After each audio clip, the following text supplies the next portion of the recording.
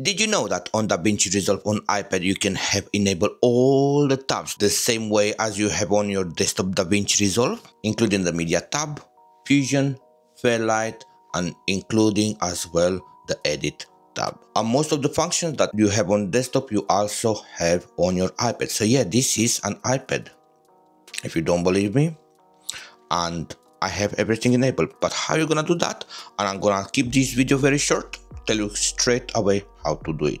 So first thing first, you will need to connect a keyboard to your iPad, because you need to press Command Option and K and get into the all commands shortcut. Okay, the next step, go on the right side, scroll all the way down to the bottom, and we are going to see a show page and expand here.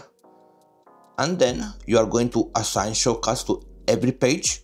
How I done it, I assign it in order exactly how it's on desktop mode. For example, media, it's Shift 1, which appears as Shift exclamation mark. The cut page is Shift 2, Shift 3 is the edit page, Shift 4 is the Fusion page, and you can change any way you want if you need to. After that, all you have to do is press save and voila.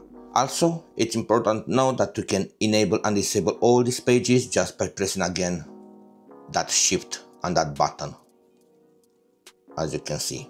Just for you to be aware that sometimes when you, after you close the app and you open it again, they will disappear, but the shortcuts, you're gonna have them there. So all you have to do is just press from Shift 1 to Shift 7 and re-enable everything in order. And thank you very much for watching this video, and I hope to see you around.